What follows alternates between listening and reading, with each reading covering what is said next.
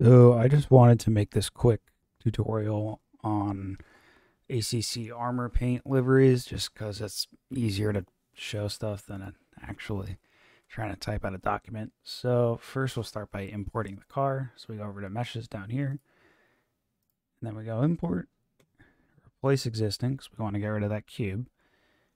Go onto the folder I created. We'll get the .obj of the car, just hit import.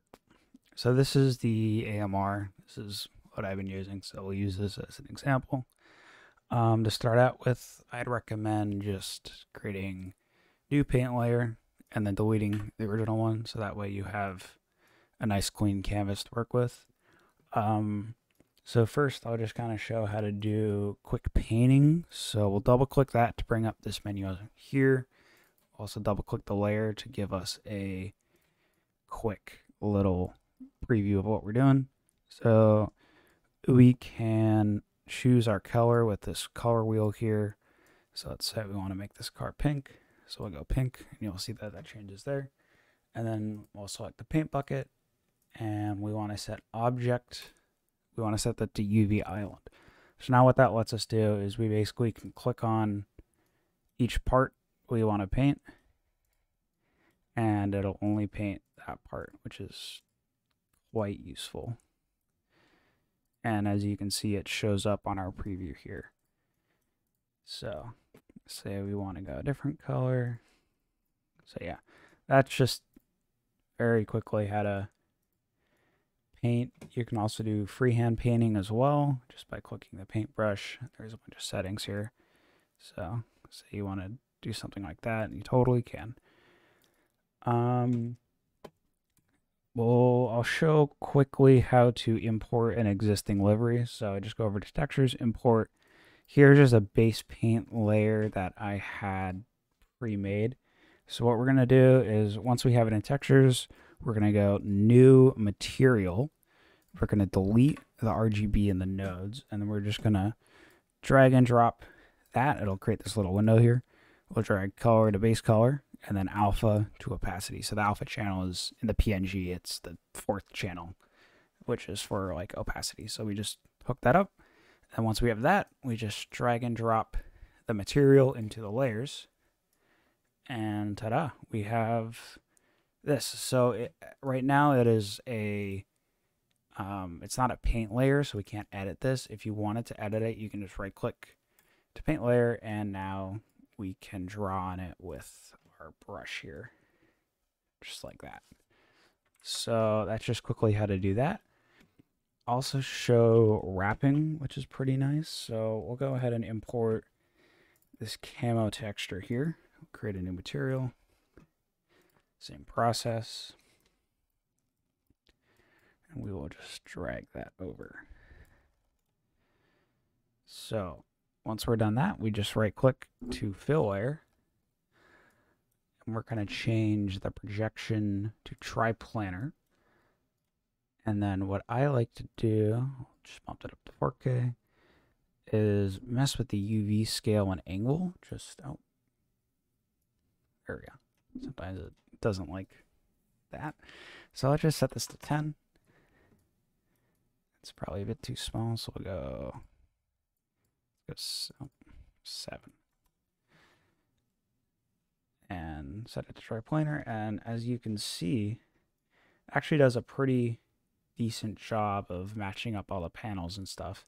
So this is nice if you want to just quickly throw something on the car. Say we only want certain parts to have this wrap. What we can do, we can right click, and then we can go, oh sorry, we don't right click, we go new, black mask. So we can get our paint tool, we'll make it white, and then while we have the mask selected, we can click on our paint bucket, make sure we're on UV island, and there we go. So since we have this mask selected, essentially we're painting white onto this mask, which will let that show through. So It's being a bit annoying. For some reason, I have to double click. Not sure what's going on there, but this will let us say pretty quickly be able to wrap certain elements of a car, which is quite handy. And if you want to do something like you want to have almost all the car wrapped and just a few parts not wrapped, you'll go to a white mask, and then you'll set your paint to black, and then when you click, it will remove that effect, which is quite nice. Another trick is you can import, say, like a carbon fiber layer, and we'll do the same process here. We will click and drag that over and create the material and then fill layer. Drag that to the bottom, and then we'll just make that tiny. And the nice thing about this is now when we clear stuff off, it's going to show that carbon fiber layer. So that'll, if you have it set to 98 or 99 in the config file, it'll show you that. Just make sure to turn it off before you export. So we want to export this car here. What we can do is we just go File, Export Textures, we'll go to Presets, we'll go to Base Color, and then Alpha Channel should be at Opacity. Export, set the resolution, so 4K or 8K. Then we just click Export, and let's go Skin. Now if we take a look here,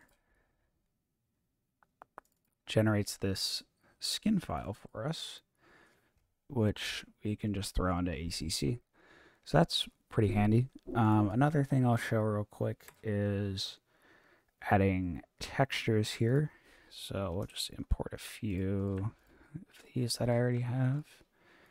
And what we can go create a new material, same process. Let's drag this over, drag that. And now if we go to the decal tool, which is the fourth one, on the 3D model, we'll